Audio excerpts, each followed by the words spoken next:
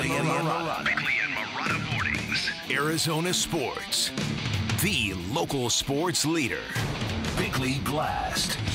Kyler Murray said the magic words yesterday, Super and Bowl. That's what he wants. That's what he expects. That's why he's playing football. And I believe that mindset has never changed. Like Tiger Woods, another phenom carefully groomed by his father, I believe that Kyler believes he is special and different and that championships are his destiny. But what has changed is everything around him and everything else inside of him. I believe Murray is now comfortable being a leader because he no longer feels like a kid in a room full of adults. Experience and maturity have given him self-awareness to understand the importance of leadership and the confidence to express himself with authority. I also believe the new Murray is very in tune to the low expectations expressed by the national media. In fact, during media availability yesterday, he had to catch himself before going off on those national pundits, and man, I wish I could have heard what Murray wanted to say, because Kyler Murray remains a fascinating, polarizing, highly entertaining, high-ceiling athlete, and I can't wait to see what Kyler with receipts is going to look like in coming months. I shouldn't have said that, but I was about to say something crazy.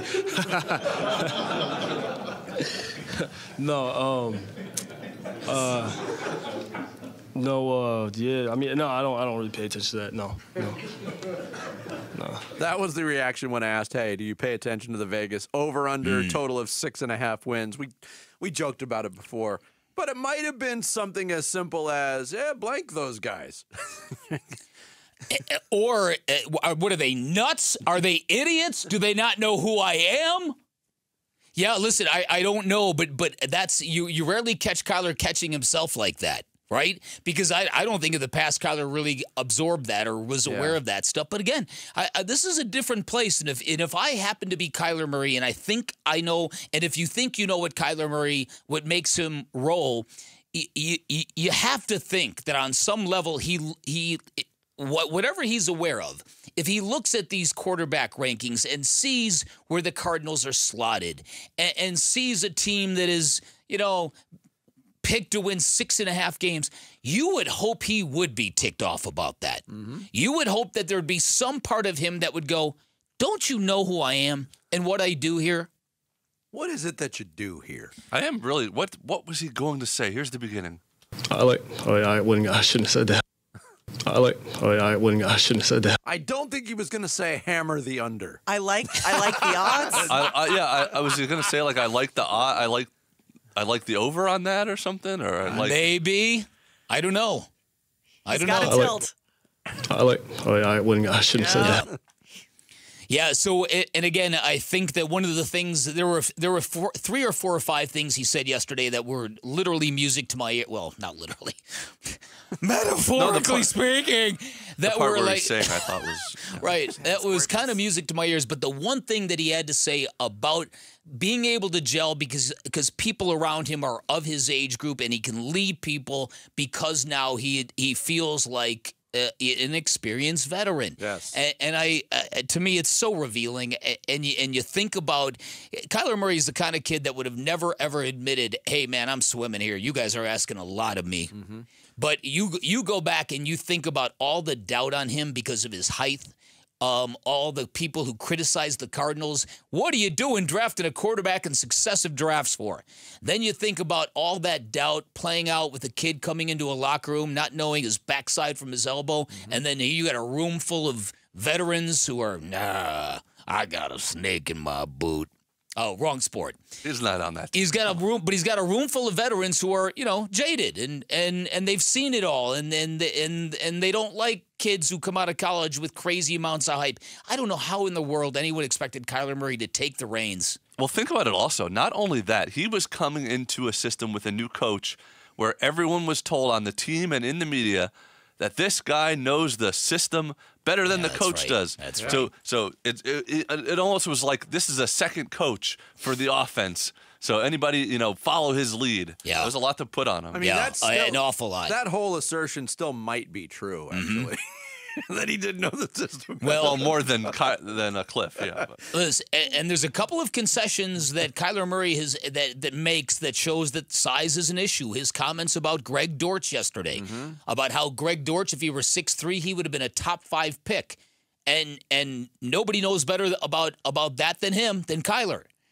So and then you look at him. We know Kyler Murray is tough. We know he's strong. When he throws an interception, he's about the hardest tackling quarterback you're going to find in the NFL. And yet he also doesn't want to get hit. And so a lot of times people have seen him sack himself in the past and thought he was soft. He's not soft. He's just very cognizant of his size. It's just kind of it's the cousin of quarterbacks now in 2024 will get lauded for, hey, just throw the ball out of bounds. Don't force the ball down the field. Live to fight another day. Now, if it's an incomplete pass, you're not obviously taking a yardage loss.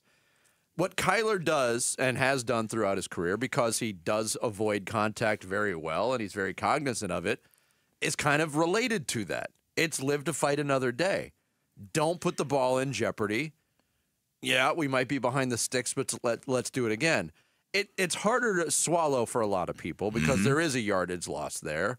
And everybody wants to be inspired by their quarterback, always keeping the play alive or breaking tackles or making some ridiculous play down the field.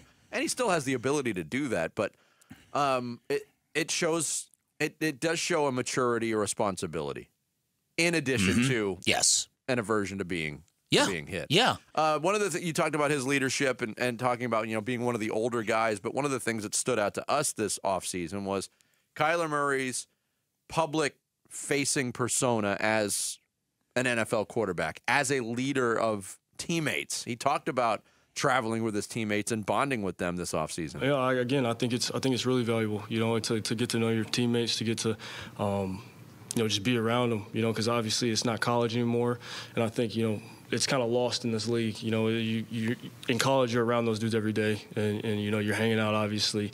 You get to the league, you got guys that have families and stuff like that, but I feel like that's controllable. I just think it's something that if you put the effort into it, you can still kind of have that feel. And I think this team is very, I know we were tight last year. I feel like this team is even more. And I know it's been a lot of new guys, but the new guys have made an effort to really embrace the culture, embrace this team. Some people might suggest, hey, Kyler Murray was real tight with his best friend Hollywood Brown, and it did not equate to on-field chemistry.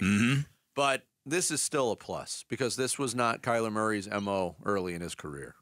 He was very much to himself. Completely. Yeah. And so for him to kind of embrace that, it's authentic. You can tell. It doesn't sound like a kid who's forcing it. Thanks for watching Bickley and Marotta.